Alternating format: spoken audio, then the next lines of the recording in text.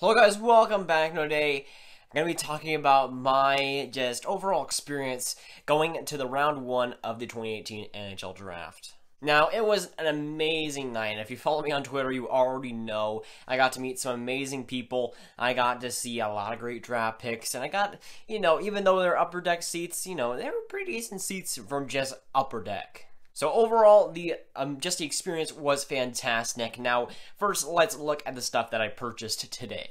First up, I purchased this new draft hat for the Dallas Stars. This one is going to be my main one going forward. Now, this one's weird because, of course, they have the dots around them for every NHL team. It's a weird one. They look a lot better in person. I wasn't a fan of them just starting out, but they look a lot better in person. And honestly, they're decent. I feel like the ones last year where they had the stripes, every team's stripes along the thing. I thought that was a lot better last season, but these are still decent. They're not terrible. I still think that overall, these are pretty good. And of course, it got the NHL on the back. It's the Fanatics version. It has the subtle Dallas, Texas right there as well. And of course, it fits like a glove. Now, it looks a little bit more like a baseball cap than, of course, this one. But hey, it still looks pretty good. Now, I also bought a draft puck from this year. That'll be going, I think, right here in between these two pucks.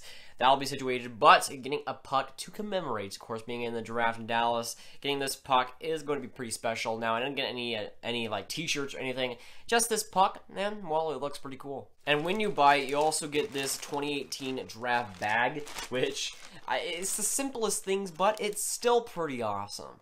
Now, the plan was for me to buy my new NHL Adidas Dallas Stars jersey today at the hangar in the AAC, but the price was just through the roof. It was $225 for a number and name on the back, and of course, you guys know my superstition. I need a player and a number on the back. That's just me. It sucks that I had to pay extra for it, but hey, that's just how it works. But I was going to buy one, but for $225, they're coming out with new ones next year. Might as well wait for that. When Christmas comes along and you get a jersey for like $170, $150, you get a big deal in Christmas and just get a big deal. So I wasn't going to wait, or I didn't want to have to spend now. I feel like I could have waited. I still do stand by my decision. I think that spending the money on a jersey that might be a little bit more outdated in like a few months and spending full price on it was a little bit of a wrong decision, so I decided to wait. Probably will be getting a new Dallas Stars jersey in December-ish. Oh yeah, and I also got two pretty sweet looking Dallas Stars cups that commemorate the 25th anniversary. I got two of these. The other one is up there. You can just barely see it, but two of these are pretty cool, and they got Jimmy Ben and Morrow on the back, and that's pretty cool to say the least. Now, on to the experience itself, which was a doozy as well. And of course, walking to the AAC for the first time, you could definitely know that there's a lot of the fans coming from everywhere. You saw a lot of different teams' jerseys, and there was a lot of fans for pretty much every single team. There wasn't a ton for like some of the smaller teams. There wasn't a lot for the LA Kings, not a lot for the Ducks, but you saw some really good crowd attendance from fans that aren't even from Dallas.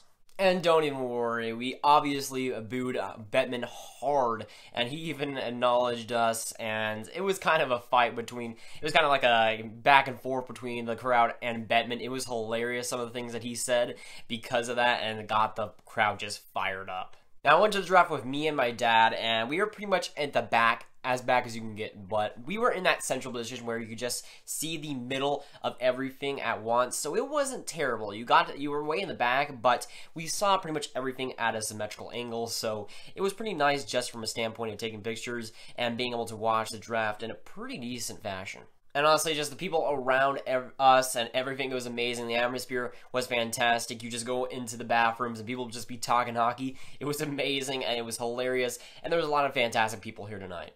And honestly, it's just such a cool experience going to the draft, seeing these fantastic players, and potentially going to a draft that could be one of the best ever, as we see on paper. And seeing Dahlin get drafted, seeing Svechnikov get drafted, seeing Kotkaniemi getting drafted 3rd overall, seeing Tkachuk, seeing all those guys. It was fantastic, and being able to see it in person was just something special that I might never do again. I mean, just think about it. When is the next time that a draft's going to be in Dallas? It's pretty much, right now, it was a lifetime opportunity for me. Unless I somehow become an analyst or journalist or whatever that goes to these things annually. This could be my final draft and, of course, my first one ever.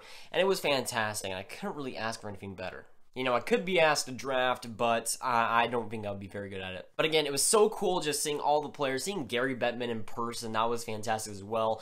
Just seeing all the players, seeing all the general managers, seeing everybody in person was fantastic. You just look down and you'd see all these teams, general managers, all these teams, just management. It was fantastic to see, and it was honestly just a fantastic time. It was just a great just a time to be able to see all these players, see all these great prospects come through, and to see everybody in person. And being able to boo Gary Bettman live, I wouldn't enjoy it any other way.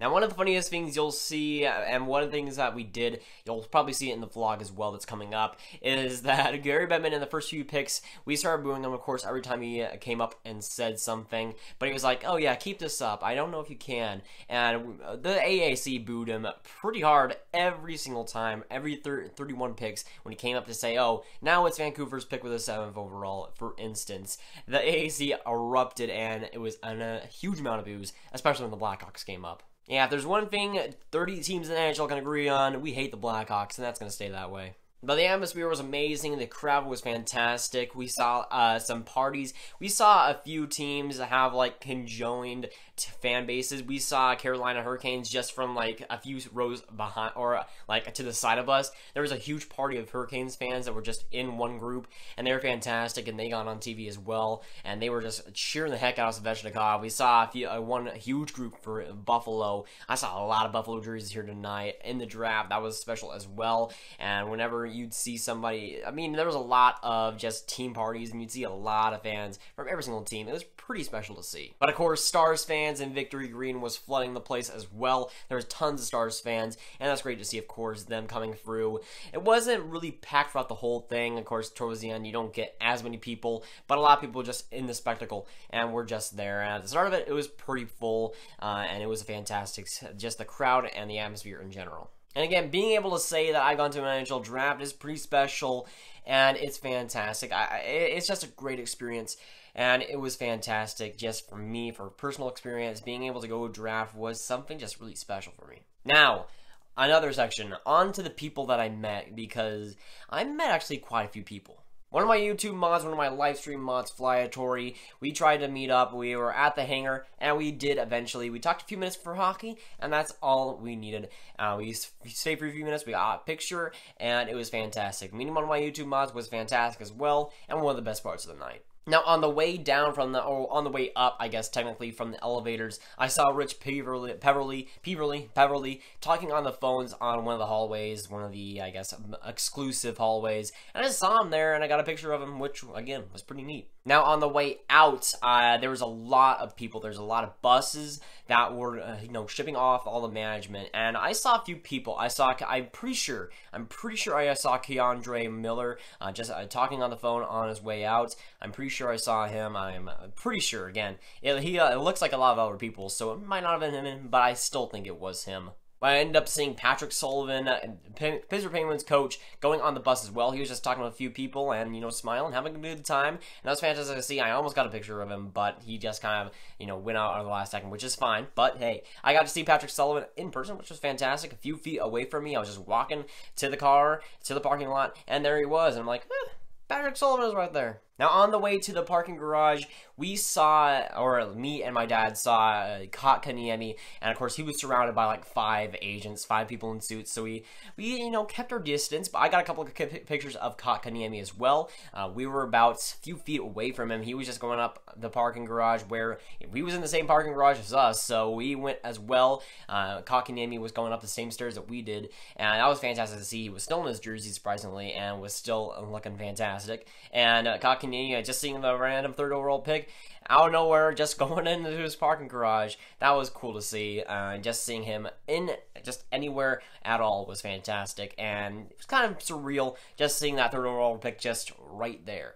Now, I thought that was really cool, and while heading up to our car, we saw something else. Right when we're about to leave, or right about when we're coming up the escalator, I see Kari Lehtinen coming up as well, and he was right next to us. I ended up taking a few pictures of him behind his back, technically, but he sees me taking those pictures. He, you know, kind of goes like this, you know, come over here, and I'm like, what is happening? Is it Kari Lennon really saying me to come over to him? So I go over to him, and he's like, hey, I saw you trying to take pictures of me. Let's take a real picture. And I just take a real picture right beside him. He smiles, and he was fantastic. He just comes up and is supportive. He comes up and just takes a picture out of nowhere. Meet Kari Lennon. That was fantastic. He's in his, you know, Sunday attire. He was looking, you know, pretty like a lazy Friday. Just had a t-shirt and everything. He was just walking by. I'm like, that's Kari Lennon right there. I ended up getting a picture with him. It was fantastic. He's a huge guy, like 6'4", so he towered over me. But that was fantastic. It was just a brilliant moment. I had no expectation about that, but meeting Kari Lennon and having him right beside me with the picture, that was fantastic. And it was just a starstruck moment. No pun intended, but seeing Kari Lennon right there and then just taking a picture of him right out of nowhere was just the cherry on top of a fantastic night. Now, I always got the vibe that Kari was a fantastic person and he was a great guy off the ice, but he just comes over and wants to take a picture with me, of all people, you know, useless me. But it was fantastic. It was a great experience, and just meeting Kari out of nowhere was just amazing. I couldn't really ask for anything more.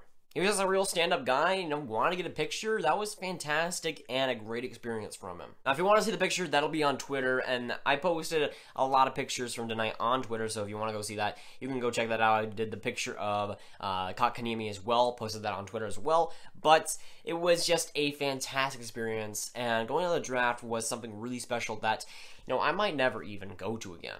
And going to the draft and seeing all these fantastic players being drafted, going to the draft, experiencing a lot of it, and meeting new people, getting a picture with Kari Lennon was the fantastic part about it too.